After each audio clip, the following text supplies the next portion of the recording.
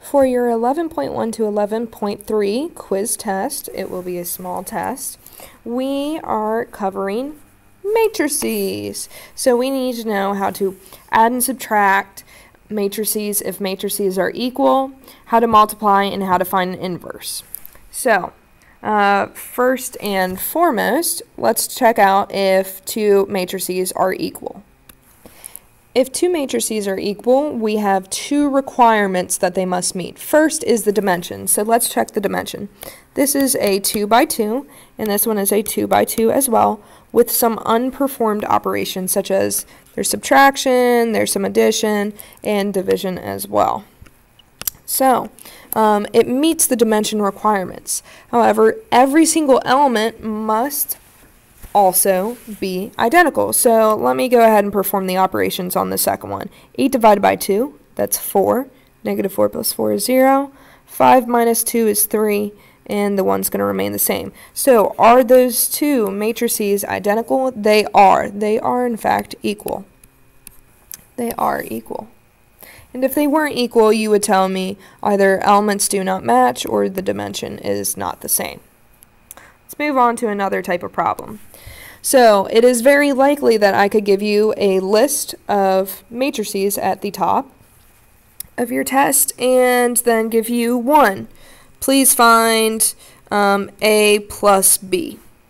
Alright, well, what I need to do is go ahead and write out A and B, and I need to add their elements together.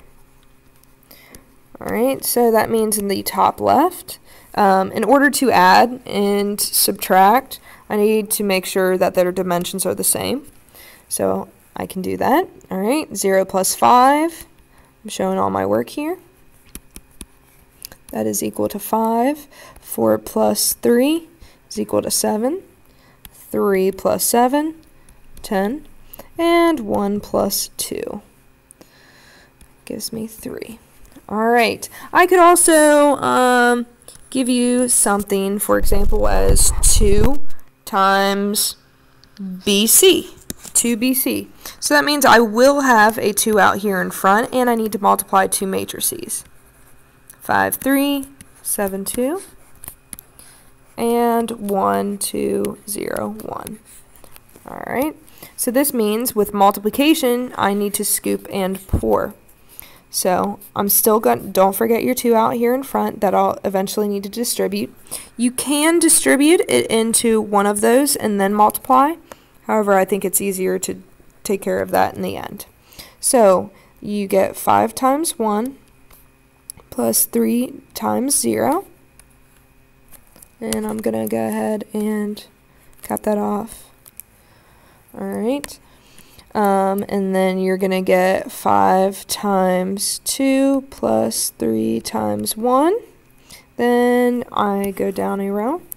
This gives me 7 times 1 plus 2 times 0. And 7 times 2 plus 2 times 1.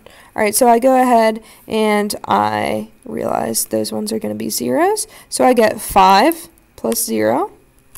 Alright, that replaces that. 5. And then this gives me 10 and 3. 10 and 3. So that's 13. 7 in your bottom left.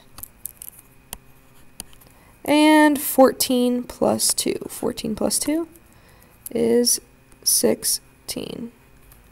Alright, now I need to take the final step and distribute the 2. That's going to give me 10, 26, 14, and 32. And that is all you're going to have to do with that.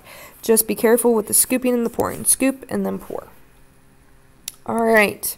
You're also going to need to be able to find variables by setting up some equations. So we always add in the corresponding parts. So in order to solve for x, I need 3x plus 2 equals 11.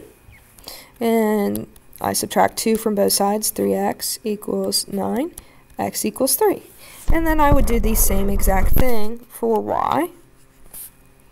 Alright, however, y plus negative 2 equals 3.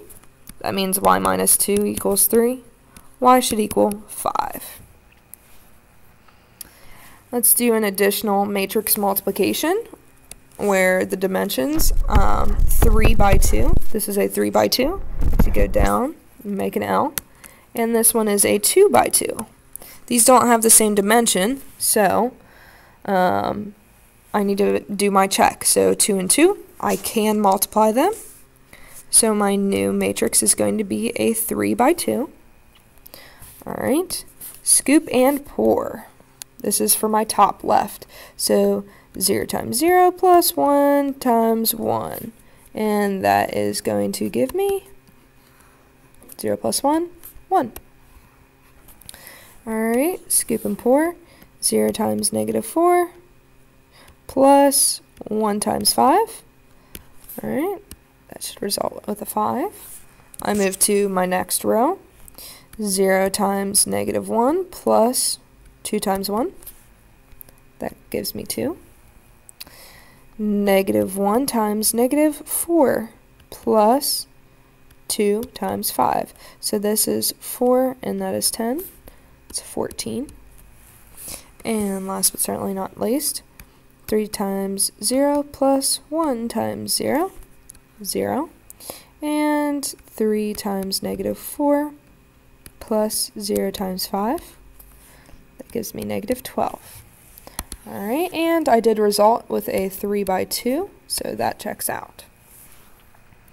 Alright, the last concept in which we covered, here is matrix A.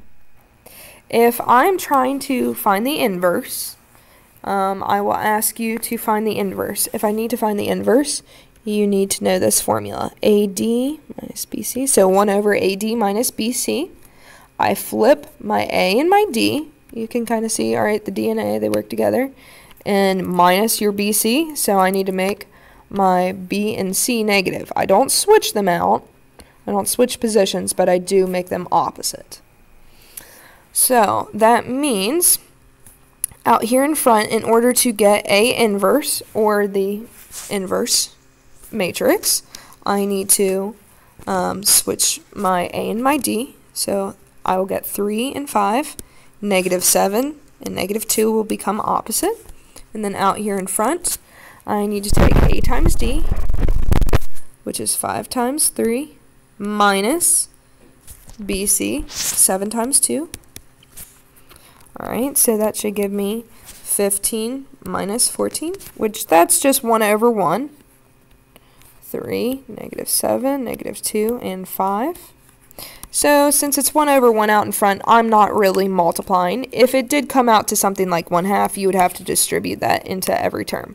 However, this one only comes out to 1 over 1, which is just 1. So your inverse matrix, A inverse, should be this. This is A inverse.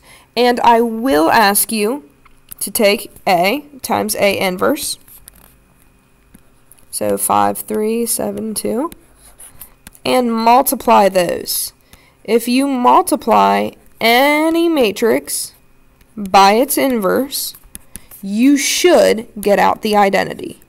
Alright, so that means I should result in 1s down the diagonal and 0s everywhere else. You should result in the identity. Now I will ask to see your work there, so I will ask to see 5 times 3 plus